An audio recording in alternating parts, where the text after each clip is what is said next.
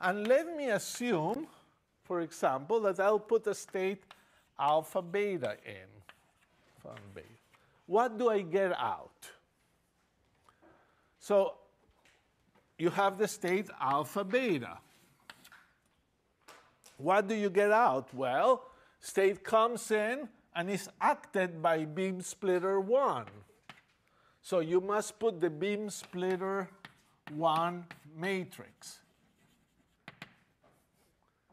And then it comes the mirrors. And let's assume mirrors do nothing. In fact, mirrors, the two mirrors would multiply by -1, which will have no effect. So let's ignore mirrors. And then you get to beam splitter 2, and you must multiply by the matrix of beam splitter 2, and that's the output. And that output is a two-component vector that gives you the amplitude up and the amplitude down.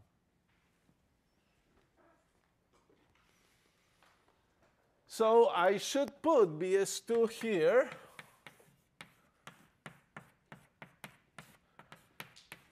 BS1 over here.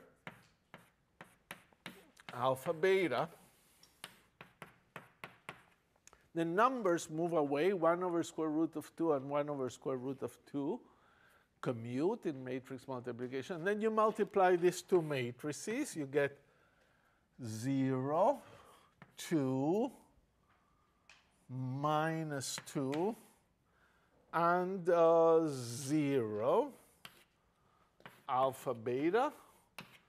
And you put the 2 in, so you get beta minus alpha. So here is the rule. If you have alpha and beta, you get here beta and minus alpha here, or a beta minus alpha photon at the end.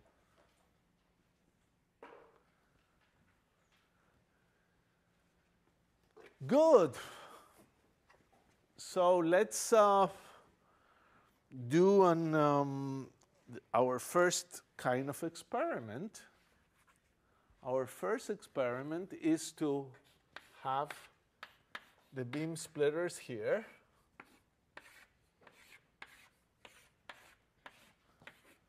D0, detector D0, and detector D1 over there. And let's send in a photon over here only. 1, or input 0, 1.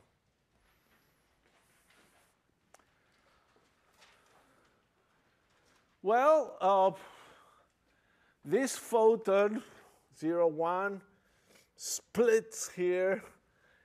You act with BS1, the matrix BS1, you get two things. You act with the matrix BS2, and it gives you this. But we have the rule already. If you have an alpha beta, out comes a beta minus alpha.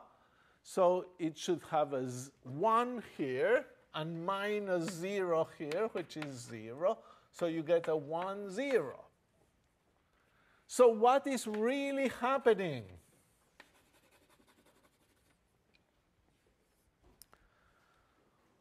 What's really happening is that your photon that came in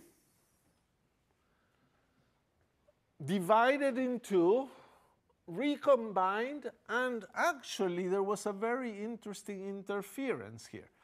From the top beam came some amplitude and gave some reflected and some transmitted. From the bottom beam, there was some transmission and some reflection. The transmission from the top and reflection from the bottom interfere to give 0. And these two, the reflection from the top and transmission from the bottom, were coherent and added up to 1. And every single photon ends up in D0. If you would put a beam, well, Mach and Zehnder were working in the late 1800s, 1890s, and they would shine light. They had no ability to manipulate photons, but they could put those beam splitters, and they could get this interference effect where everything goes to D0. So far, so good. Now let me do a slightly different experiment. I will now put the same thing, a BS1 and a beam going in, mirror, mirror, BS2 here. But now I will put a block of concrete here on the way. I'll put it like this. So that if there's any photon that wants to come in this direction, it will be absorbed. Photon could still go like this, but nothing would go through here. And here, of course, there might be D0 and D1. And here are the mirrors, M and M. Now the bottom mirror is of no use anymore because there's a big block of concrete that will stop any photon from getting there. And we are asked again, what happens? What do the detectors see? And this time we still have a 0, 1. Now, I would be tempted to use this formula, but this formula was derived under the wrong assumptions, that there was no block here. So I cannot use that formula, and certainly things are going to be different. So I have to calculate things, and we're doing a quantum mechanical calculation. So, well, up to here, before it reaches here, I can do my usual calculation. It's certainly we have BS1 acting on the state 0, 1. And this is 1 over square root of 2, I think, minus 1, 1, 1, 1. Yep, that's BS1. Acting on 0, 1. And that gives me 1 over square root of 2, 1 over square root of 2. So, yes, here I have 1 over square root of 2 amplitude, and here I also have 1 over square root of 2 amplitude.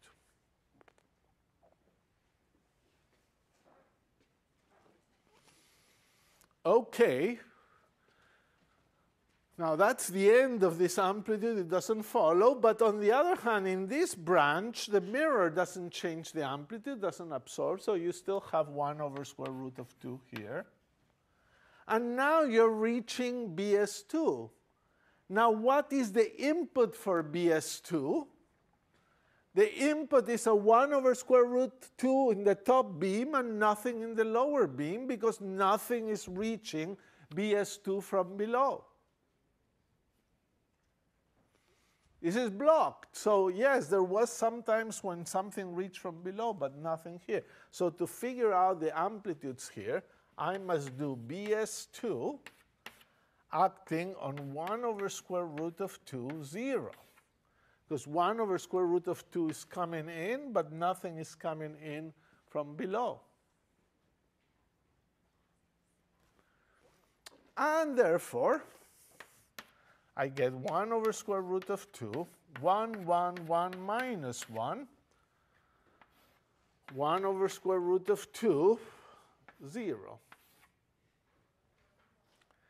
This time I get 1/2 and 1/2. Okay, we must trust the math. 1/2 here and 1/2 there. So 1/2, a column vector, 1/2, 1/2.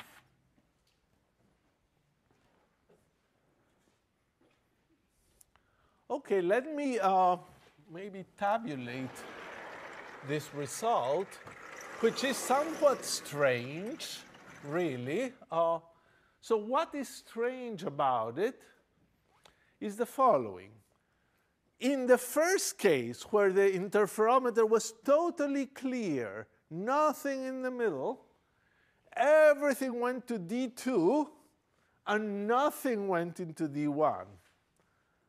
But now you do something that should block some photons. You block some photons in the lower path, and now you seem to be able to get something into D1. There is an amplitude to get into D1. So by blocking a source, you're getting more somewhere. It's somewhat counterintuitive. You will see by the end of the lecture in 10 minutes that it's not just somewhat counterintuitive, it's tremendously counterintuitive. Let's summarize the result here. The outcome come in the blocked lower branch case, and the probability for those events. So photon at the block. The photon can end in 3 places. It can end on the block, it can end on D0, or it can end on D1. So photon at the block, well, the amplitude to be here is 1 over square root of 2. The probability should be 1/2. Photon at D0, probability amplitude 1/2, probability 1/4. Photon at D1, probability 1/4. You could put another table here, outcome, all open, probability, and in this case there's just photon at D0 was 1, and photon at D1 was 0.